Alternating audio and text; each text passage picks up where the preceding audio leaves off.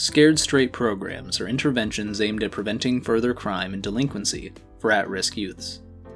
The model of program intervention that has been fairly popular for several decades now originates from a 1979 documentary also titled Scared Straight. And the programs adhere to methods presented in the film quite closely, though they are less confrontational than they once were. The goal of Scared Straight programs such as Beyond Scared Straight are generally to deter at-risk youths and hopefully prevent them from engaging in future criminal activity. The programs make use of prison inmates to share testimonies and attempt to intimidate the at-risk youths brought to the facility, often in a fairly confrontational manner, though there doesn't appear to be too much physical interaction between the youths and the inmates. Generally, the youths who are selected for the program have been recommended by their families, and while some have committed more serious crimes than others, most aren't necessarily considered delinquents quite yet. This certainly does fit with the aim of the program, which is meant to deter youths from engaging in criminal activity by demonstrating firsthand the possible consequences of their actions. And I would intuitively think that teenagers who haven't engaged in serious criminal offenses would be somewhat more likely to alter their life course. However, the problem with these programs is that they are largely based on the reported success of the original program and documentary, as well as the intuition that exposing at-risk youths to what their life could be like if they continue engaging in criminal activities, and not as much on empirical data. Studies that have examined the long-term effectiveness of Scared Straight programs tend to find little to no positive outcomes for the programs, with several studies suggesting the programs may have actually increased the participants' likelihood to continue engaging in criminal activity. An episode of Beyond Scared Straight I watched recently was fascinating, as it appeared as though the teenagers were more responsive when the inmates were calm, collected, and recounting their stories of hardship and crime that led to where they currently are. I found those sections of the program to be much more impactful than when inmates were acting like crazy animals that just wanted to tear the teenagers apart. At least one of the teenagers in the episode began sobbing, and many of the others expressed being terrified of the whole experience. This gave me mixed feelings about the program detached from empirical data, as I can see how the program could potentially be beneficial as well as harmful. The testimonials and experiences of the inmates that participate in the program can be powerful, and do seem to impact some of the youths. Moreover, it does also appear to be a positive opportunity for many inmates, as it allows them to try and deter at-risk youths from making the same mistakes and choices they did. The 1-month follow-up after the prison visit also seems like a good choice, as determining whether or not the program is effective is important. Though, I do worry that the episode only focused on the youths who appeared to have changed for the better following their participation in the program. Furthermore, the intimidation and confrontational nature of much of the program leaves a bad taste in my mouth, as I don't personally believe that this will be as effective as educating them about life in prison. While some of the teenagers did seem scared and deterred, at least for the time being, I also think experiences like this could embolden some at-risk youths to continue engaging in criminal activities, as they may only want to further try and prove their toughness. While completely anecdotal, I find it relevant to mention I am someone of the mindset that almost always wants to go against what others tell me to do, like it's a knee-jerk reaction. And I just think that the confrontational nature of the program could also bring that out in some of the teenagers. As previously mentioned, most studies investigating the effectiveness of Scared Straight programs, such as Beyond Scared Straight, have found little to no effect in reducing future criminal activity of the youths who participated in the programs. Since the year 2000, meta-analyses of Scared Straight programs have found that programs such as Scared Straight and their derivatives not only show little deterrent effect, but very likely cause more harm than good. In several of the studies investigated, participants of the Scared Straight programs engaged in criminal activity at a slightly higher rate than control groups. Many of the studies reviewed in the 2000 meta-analysis had 3-month and 6-month follow-up periods, which is more than the Scared Straight programs typically employed. One of the more shocking findings was a study that found 41% of Scared Straight participants to have committed new offenses, compared to 11% of the control group. Though these findings are fairly dated, and perhaps the programs have improved, and subsequently perhaps the outcomes have as well. More recent meta-analysis of Scared Straight programs from Campbell Systematic Reviews looked at 9 studies investigating the effectiveness of these programs, and once again found them to be more harmful than beneficial.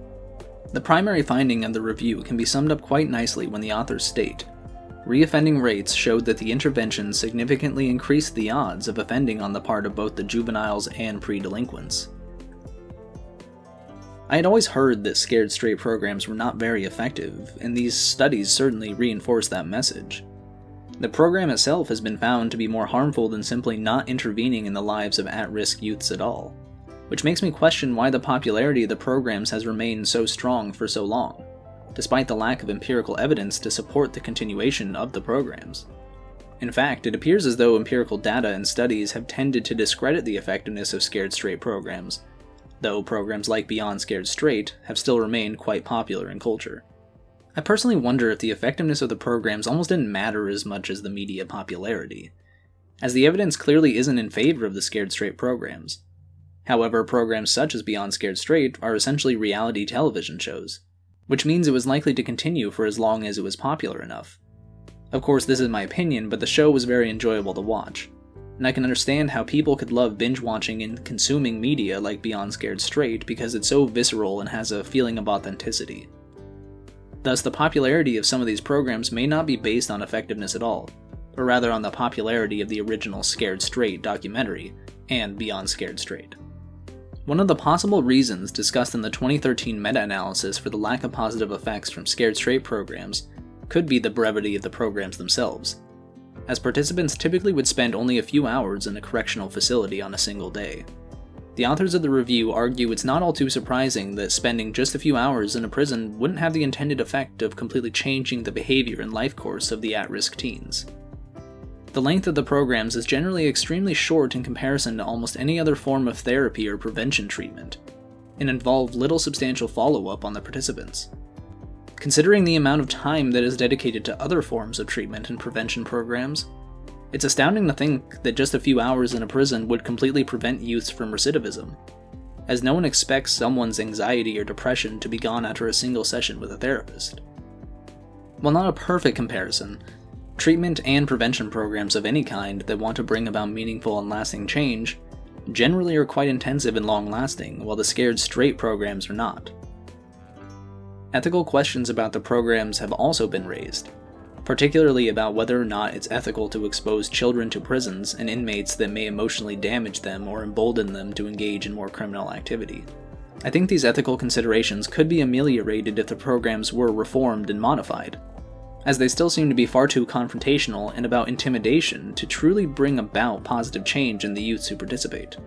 Fear can be a powerful tool, though coupling it with attempts at educating at-risk youths just seems like a poor idea to me, as clearly the intimidation and confrontation from inmates have backfired.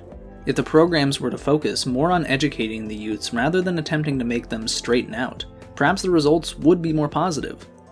When watching Beyond Scared Straight, I found it odd that the teenagers were being treated like inmates for the time they were in the prison, as people tend to take on the roles they are given, essentially making the teenagers prisoners may have majorly backfired, as they could have internalized some of that role into their own identity. Along with that, the program can almost be viewed as a practice for when the at-risk youths do eventually end up in jail or prison, as they make them experience what it's like to have to live in a jail cell and eat the food the institution provides.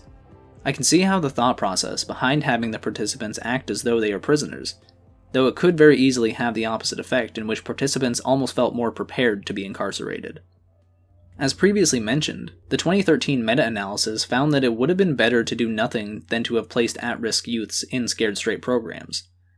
This finding alone solidifies my belief that the way the program is run is wholly ineffective and more performative than anything. The show Beyond Scared Straight is very entertaining, though the program it is engaging in isn't exactly beneficial, and it is perhaps unethical. The program focuses too much on intimidation and confrontation by prison inmates, whereas their stories and experiences appear to be far more educational and influential than screaming at teenagers probably ever could be.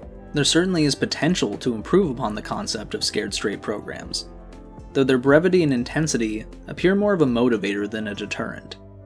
If the programs were to adapt and focus more on educating at-risk youths about the consequences of crime, and real people's experiences over long periods of time, I could perhaps see them at least being better than doing nothing to deter or prevent youth crimes.